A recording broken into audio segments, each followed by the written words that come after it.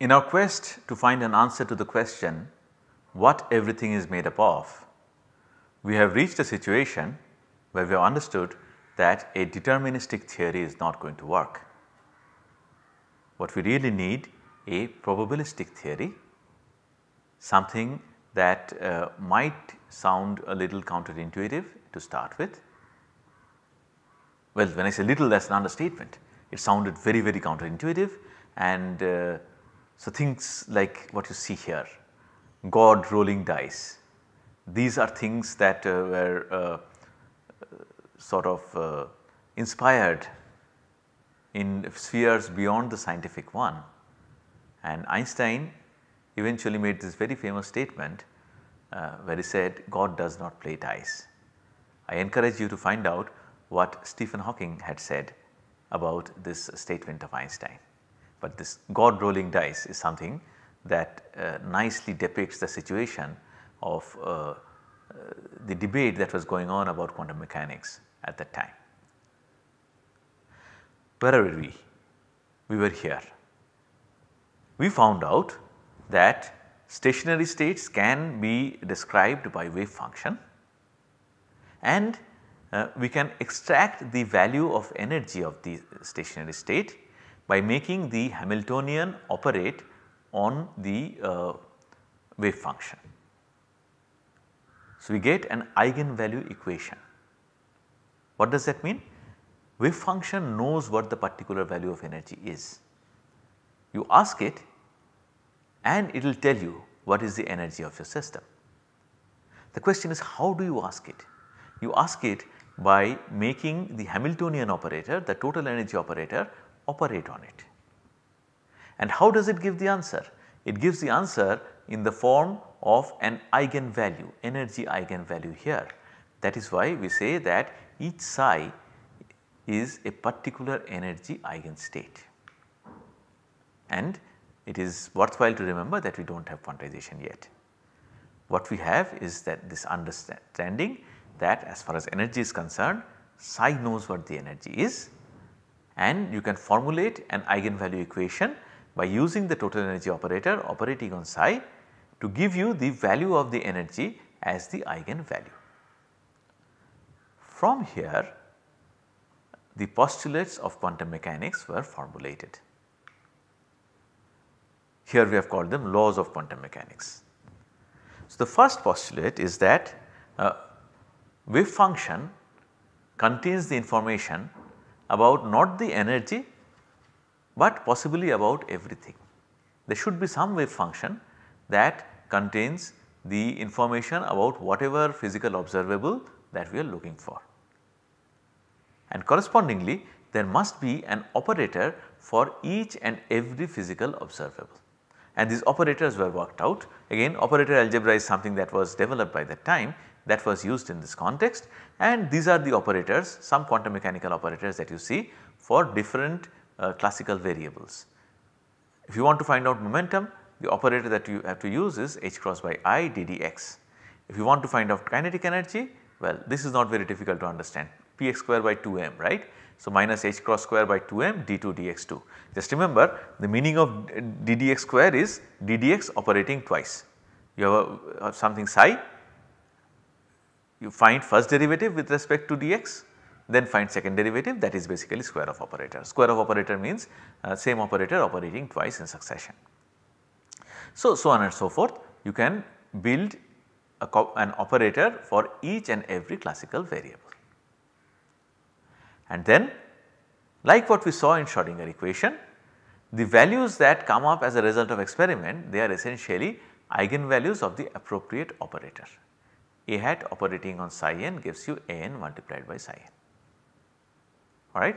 So, these are the very basic postulates, and then we have some interesting inferences from there also. See, eigenvalues have to be real, right. If I want to know the momentum, can my momentum be e to the power I mx? No, momentum has to be a real number, it is a real quantity. So, I can only use operators that are what are called Hermitian. Hermitian means the eigenvalue, Hermitian operators always have real eigenvalues. Okay. There is something called turnover rule and all, we do not have to go into that in this course, right. So, many eigenfunctions can be possible for a quantum mechanical operator. One more thing that I have not written here is that the quantum mechanical operators are also linear.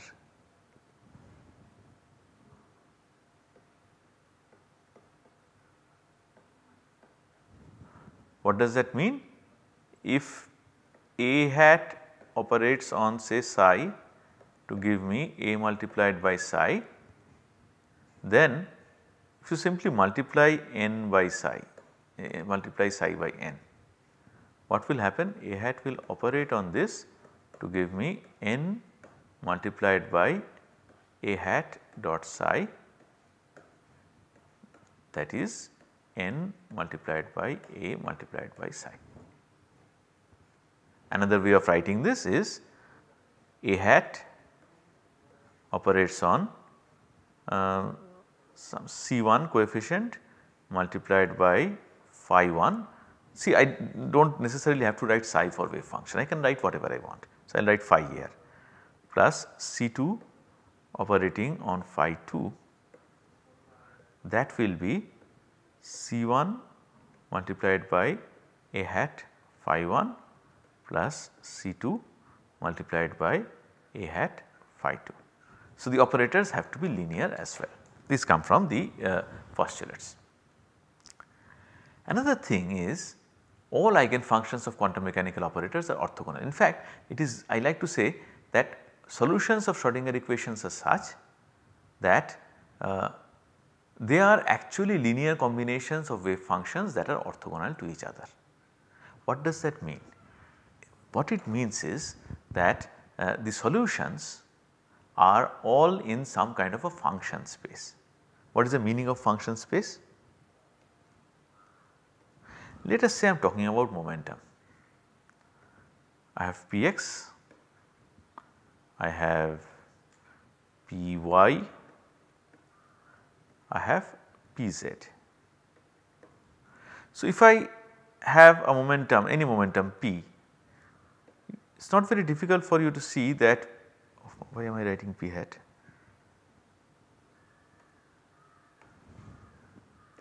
P here is a vector, is not it? So, it is not very difficult for us to see that this P is really a vector sum of Px plus Py plus Pz, right. So, in P space, momentum space, I can write any momentum as a linear combination of the orthogonal, mutually orthogonal Px, Py and Pz. Orthogonal means they do not have components along each other. Okay. So, similarly, any wave function can be written as a linear sum of a set of wave functions that are orthogonal to each other, and orthogonality means this.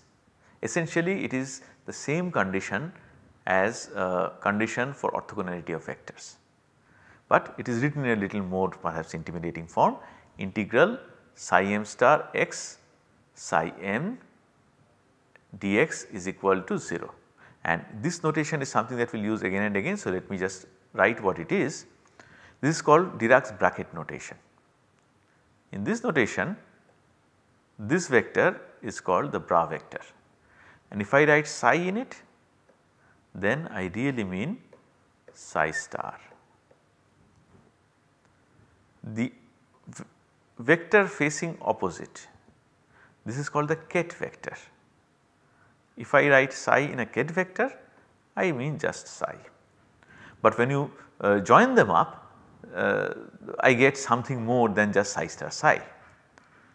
If I write like this, bra psi ket psi or psi psi in bracket, then what I mean is this bra psi will be psi star, ket psi will be psi, but when you write in the bracket, when you combine bra and ket, it really means that I am integrating over the entire range of whatever coordinate it is in terms of which the wave functions are written, alright.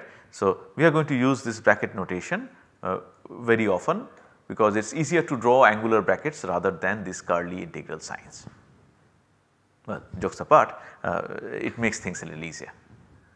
Okay. So, solutions of Schrodinger equation are really linear combination of wave functions that are orthogonal to each other. So, these are the ground rules, the postulates of quantum mechanics that we are going to use. Now, with this what are we saying?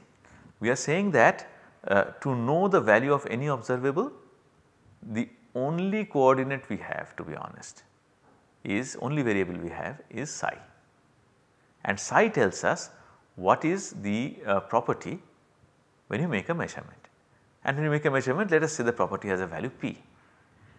Now, this sort of philosophical question that was asked was that what happens before you make the measurement? Is the property p or is it something else? And Einstein and a group of scientists who supported him believed that that value has to be p. This is called the realist view. What they said is that come on, you measure, it is p, immediately before what value would it have been? It has to be p, nothing else. Then the question is, why can we not measure it? They said we cannot measure it because your theory is not complete. See, Bohr theory, you had n, principal quantum number. With that you could not explain fine structure, you could not explain Zeeman effect. So, to explain it further, you have to bring in more coordinates, so to speak. Quantum numbers, in another way we can call them coordinates. You have to bring in the coordinate L, coordinate M. To account for spin, you have to bring in S. So, realist view was this quantum mechanical formulation of Schrodinger is not complete, and psi is not the only thing. If you bring in something else, you will be able to say what it was before the measurement. But orthodox view by Bohr and Heisenberg and a lot of other scientists, this is also called Copenhagen interpretation. Orthodox view said that you cannot measure. Before measurement, according to orthodox view, the system exists in an entangled state. So, it is very important to understand the difference between the realist and the orthodox view. They agree more or less that we have not been able to say what the value is before the measurement. The difference is the realist view says that the value is p, it is just that your theory is not complete, so you could not measure. Orthodox view says the theory is complete, it is indeterminate, not measurable, like delta x into delta px, right, greater than equal to h by 4 pi, that is not because of any shortcoming of the instrument, it is a natural threshold. Here also they are saying nature is such that the system exists in an entangled state, you cannot really tell what is n, what is l, nothing, you can say nothing. Only when you make the measurement you understand what the state it is in, and not only that, depending on what measurement you do, the system is created in that particular way. The property of the observable is determined by the property of the observer. Of course, there was this agnostic view which says we do not know and we do not care, how does it matter, let us work with what we are doing, and that is actually an easy way of not thinking too much. But then what has happened is that this debate has gone on for 30 years. Only in 1965 Thomas Bell did some experiment to prove conclusively that the orthodox view is correct and realist view is not correct. Whoever is interested in learning a little more about this, I recommend to you the book on quantum mechanics by Griffiths. So, if you read it, you will this issue is discussed in chapter 1 and the last chapter. So, we will not be able to go that far in this course, but suffice to say that it is the orthodox view that is now accepted, and we will make occasional references to this orthodox view as we go along in this course also. But now this is such a mind boggling question that it has enthralled audiences again beyond the scientific community for ages.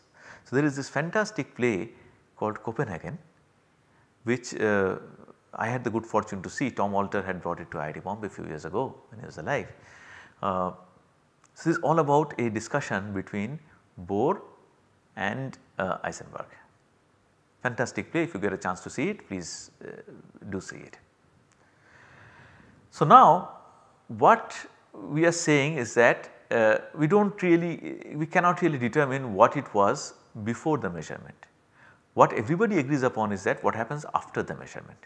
If you make a second measurement immediately after the first one, then you are going to see the same value p.